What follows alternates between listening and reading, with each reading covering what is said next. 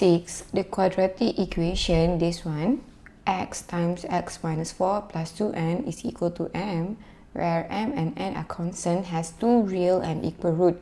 That means the root is real and equal.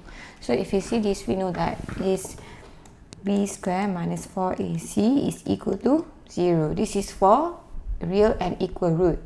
So just tell you for more information, if larger than 0, that means two different equal root.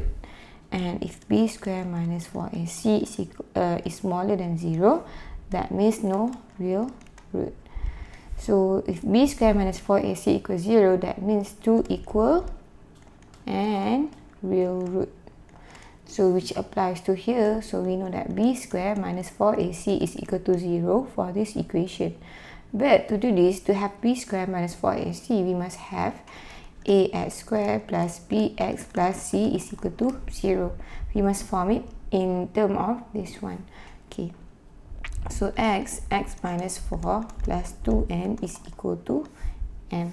So we expand it. X times x is x squared. X times negative 4, negative 4x. And then here plus 2n. And m, we bring it to the other side so that we will get negative. Okay. So from up here, we can see that a is what in front of x squared. So we have 1. Coefficient of x squared is 1. b is what is in front of x, which is this one, negative 4. And then c is the one without x. So we have 2n minus m. Now we can substitute inside the equation. b squared minus 4ac is equal to 0. So b is negative 4 squared minus 4. A is 1. C is 2n minus m is equal to 0.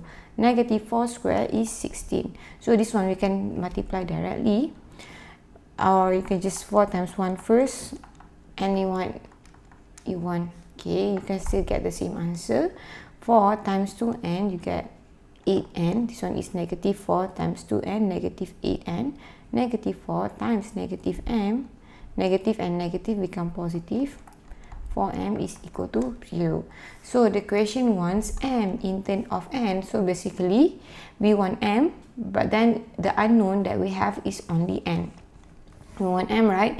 Since we want n, everything else we will bring to the right.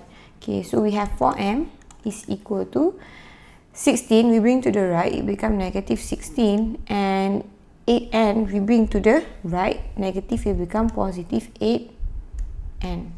Okay, so here 4m is equal to negative 16 plus 8n. So m is equal to negative 16 plus 8n divided by 4.